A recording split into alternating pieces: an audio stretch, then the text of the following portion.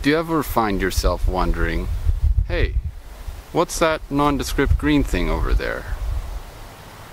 Well, today it's dandelions.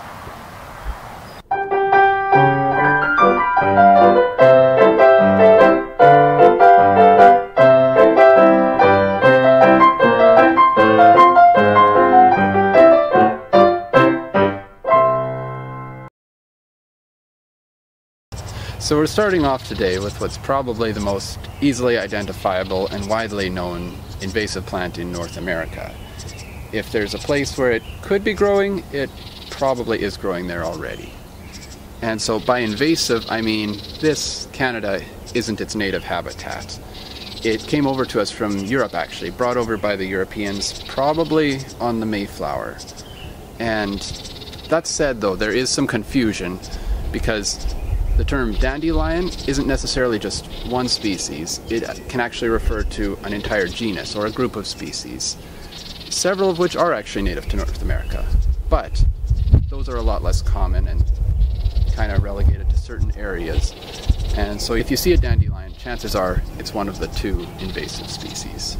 Unlike a lot of other plants which were brought over either accidentally or as ornamentals, the dandelion was actually brought over as a food plant. Now, most people know a dandelion when they see one, but sometimes there's confusion over plants that look a lot like dandelions but aren't. So let's take a closer look.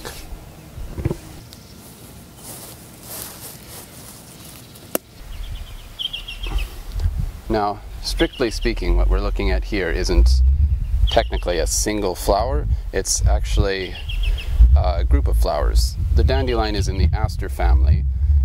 One of the marking features of the aster family is they have what's called the capitulum. It's not single flowers, but these groups of flowers that look like single flowers. So hence its older name compositae, or like composite flowers. So as you can see, if I'm going to take this apart, these are individual flowers. That right there, you can see, there's a petal on there. So this, by probably the day after tomorrow, will be an individual seed. And while dandelions are actually a great source of food for a lot of pollinators, they're able to make seeds without being pollinated as well, which is part of why they spread so readily. And these, technically speaking, also aren't petals on the very outside, they only look like them. So as you can see here, these are flowers a day or two after when each flower has turned into a seed.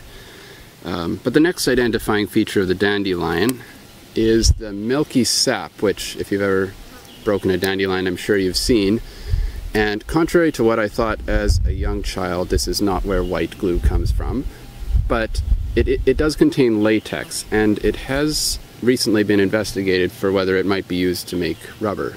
And certain species, different species will have different compounds in the latex, and some do actually make a pretty good rubber, it turns out.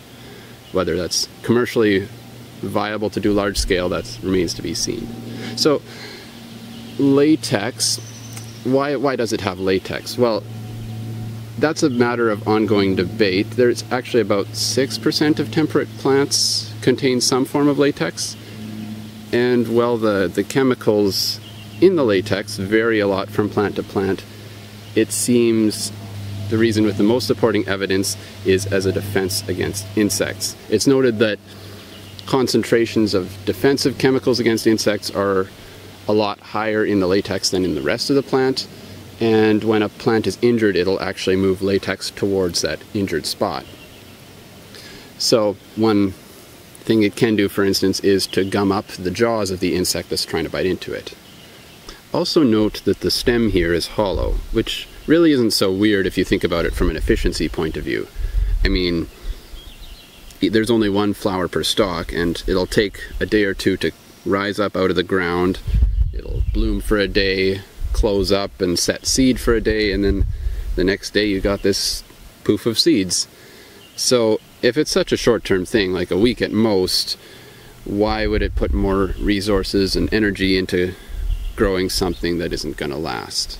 So to be sure it's a dandelion, we have to look at the leaves. if it is a dandelion, it should have what's called a basal rosette, where all the leaves come out from a central location at the base. It's the stem tissue. It's right between those leaves and the root.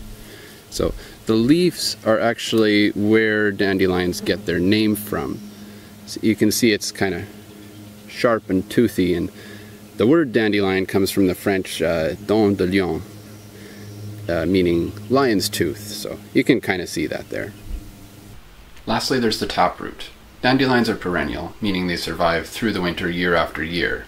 In cold climates like this, generally the leaves will die back in the winter, but in the spring it's able to regrow quite quickly from the root. And that's why the root is as fleshy and thick as it is. It's because it stores a lot of nutrients so that it can spring back quickly in the spring.